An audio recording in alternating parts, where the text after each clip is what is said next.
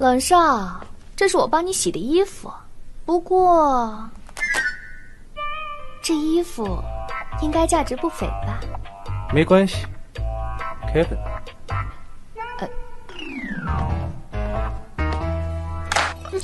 哎呀，这里面重要的资料是不是都被毁了？冷少现在一定很生气吧？没关系。电脑啊，我有的是。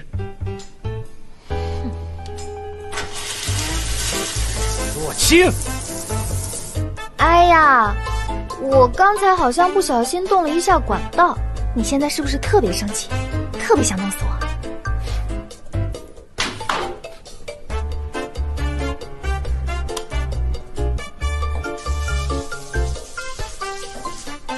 不必担心，我家所有的问题都可以解决。洛小姐又不是故意的，我怎么会怪你？我怎么没发现？冷少脾气这么好。怎么了？洛小姐想留下来看我洗澡吗？谁要看你洗澡啊？是吗？要不留下来看一看？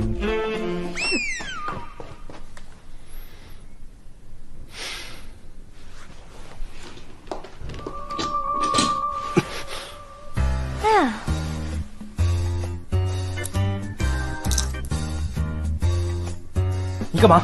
这么一想，我确实没有见过这种场面，不看白不看。一般这种意外看到男人洗澡的戏，只有女主角有，我呢确实没有见过，所以决定留下来好好欣赏一番，免得以后看不到。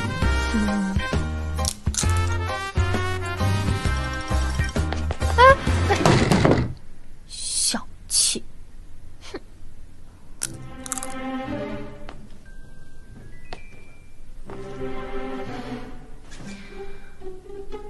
这个冷夜寒的人设，明明就是冷酷无情、杀伐果断，怎么让他杀了我这么难呢？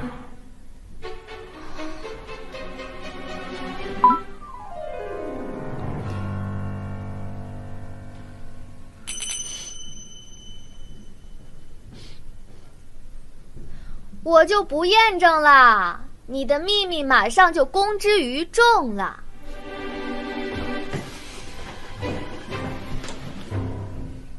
洛小姐，请随意。我真的不验证了，你不是最在意这个秘密的吗？因为你要的不是曝光我的秘密。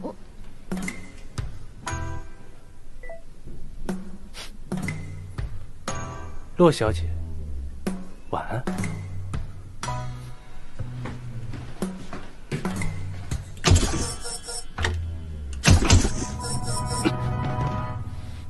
你把锁换了？当然了，谁让你昨天半夜进我房间啊？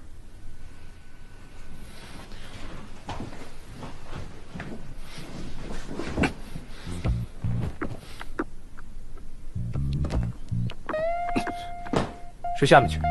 我凭什么睡地上？你自己把锁弄坏了，你自己承担后果。莫非想跟我一起睡？怎么？难道你在期待我害羞愤怒，然后自己乖乖睡地上？我才不！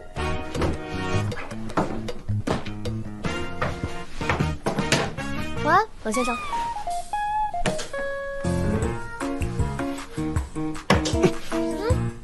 没见过脸皮这么厚的女人。那就让你长长见识，不用客气。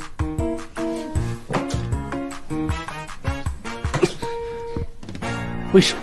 因为我要睡觉。为什么一定要让我杀你？我没有啊。如果你只是想求死，你可以去找宋若云，她一定很乐意帮你实现这个愿望。但是你并没有这么做。你不仅想死，还一心要我亲自动手。为什么？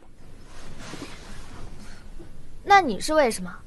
我可以取消手机认证，灭口之后，你还有充足的时间破解我密码。那你为什么不这么做？我不做没有答案的事情，只要你告诉我真正原因，我很乐意帮你这个忙。我说了，你也不会相信的。不试试，怎么知道？因为这样一切就可以重新开始。你觉得是你有病还是我有病？我说了你不会相信的。睡觉。你父母车祸去世，留下100万债务，你为了让弟弟上学，于是辍学，唯唯诺诺的四处打工还债。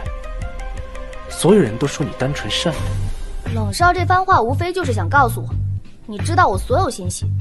然后呢？可我认识的你狡猾机诈，不惜出卖自己的名声，威逼利诱，无所不用其极，都要达到自己的目的。可你的目的到底是什么？哪有冷少说的那么夸张啊？我只是一个平平无奇的美女罢了。冷少现在说这些，莫非想亲近我？莫非冷少喜欢上我了？你以为你说这种话，我就会放弃追问？还是洛小姐想告诉我，你有这么多奇怪的举动，是想找借口接近我？莫非洛小姐喜欢我？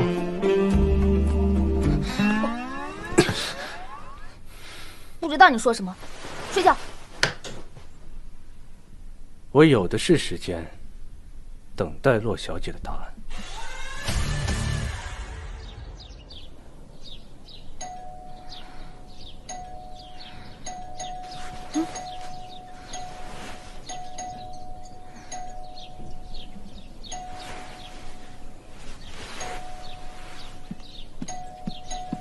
文彦涵，你不会没带钥匙？这装扮怎么看起来那么像坏人啊？你猜对了。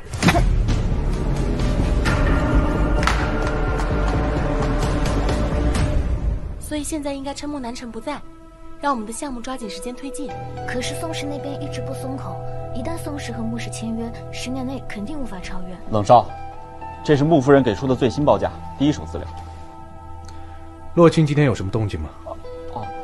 冷少您放心，上次他破坏宋总的饭局是我的失误，以后绝对不会再发生了。我已经通知了大厦，不准他进出。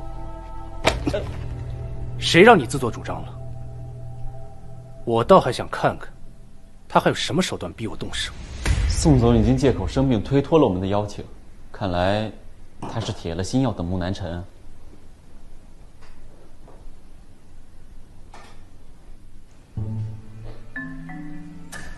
冷少，